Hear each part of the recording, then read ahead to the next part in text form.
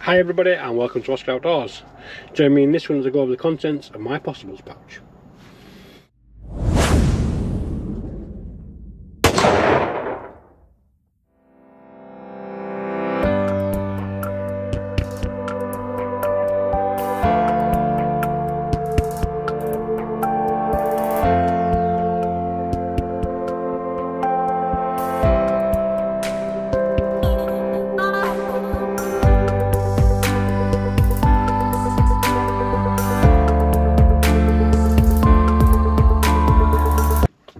Welcome back everyone. So as in a little intro, today we're going to go over the contents of my possibles pouch. If you're a regular to the channel, you'll know that I had a load of gear stolen, and this is what I've been doing. I've been going out and replacing it and then replenishing all the pouches exactly the way that it was before it was taken.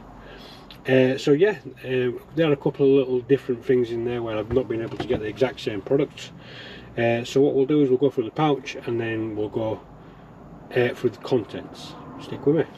So first of all, what is a possibles pouch? So a possibles pouch is something that could possibly happen, and some little tools or things to help you if one of them sort of situations arises, you know. So in here there's just some fire lighting, there's some water purification, you know, there's all kinds of different things all in this tiny little pouch, and it lives on the side of my big molle compatible backpack that I'm just about to finish off. But yeah, this is the possibles pouch, so let's go through what's inside. Yeah, first up, the pouch itself. So as you can see, it's a dual zip down both sides, nothing on the front for attachments. On the side, similar to the fire kit, if you've seen that video, we've got the molle tabs on the side, both sides, and then the molle and pulse attachment system on the back. It's got a velcro patch on the front for your own patch, and then velcro close on the top, and then ripping open like a clamshell. So we'll get that done right now. So open it up, just do both zips down both sides and rip open the pack. So as you can see, I've not really got very far with my possibles pouch as such. I've just bought something else that I'm going to add into this during the video, but let's go through what we've got. So first of all, here is like a little handheld torch. This is the Phoenix PD25R, which I've done a full review on. If you want to check that video out, I'll leave that in the description for you. Again, we've got some pocket bellows. Here we've got a 12 kilonewton rated carabiner, and here we've got a multi screwdriver with all the little different attachments in there, so flathead, Phillips, hexagon Torx, that sort of thing. So that's in the sort of main sort of drop down pocket, and as you can see, I've still got some space left here for some small items to go in there, so possibly a lighter, could maybe be the tubes for my water filtration system, that sort of thing. So we'll go through what we've got up in the top panels now. So on this left hand pocket, we can pull out, sort of put everything in some little bags just to protect everything.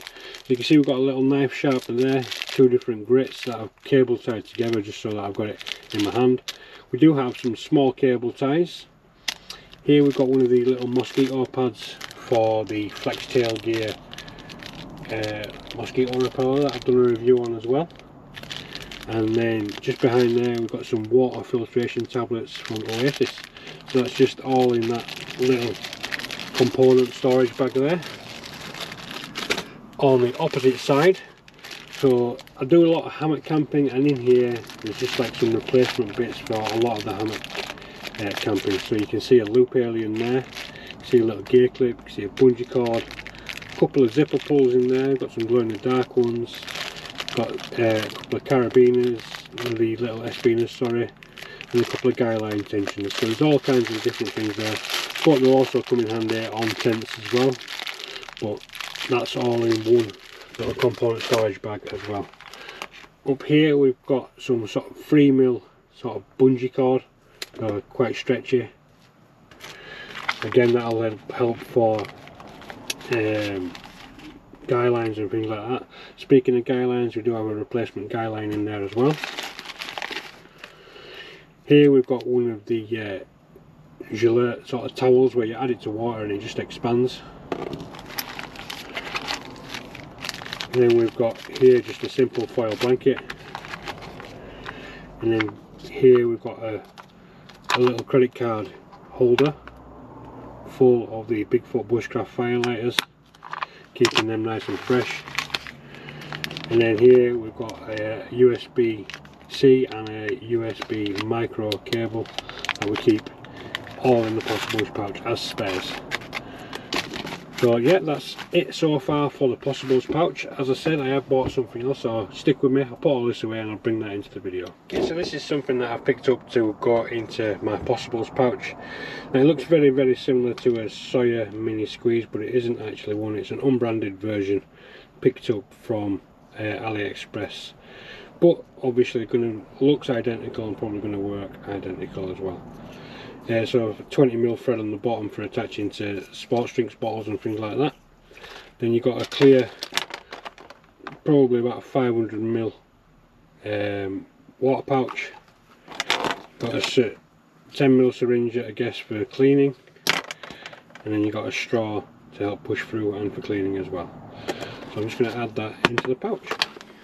Okay, so this has been a quick run through of the contents of my possibles pouch, but as you can see I do have a few other different pouch kits that I've been working on recently that live on my molle compatible backpack all the time. So the fire kit and the cook set, so I'll leave links to them in the description. But if you're not already, please consider subscribing to the channel so you can see more videos of these things in use and find out what's inside both of them. But yeah, if you like the video, give it a thumbs up. Comment, let me know what you thought about it, let me know what you'd add into there, let me know what you'd take out of there, let me know what you thought about what I've put in. And obviously I'll keep expanding and adding into there as time goes on when things hit me in the head. So yeah, if you're not already, consider subscribing to the channel by pressing this in the middle. I'll see you guys in the next one.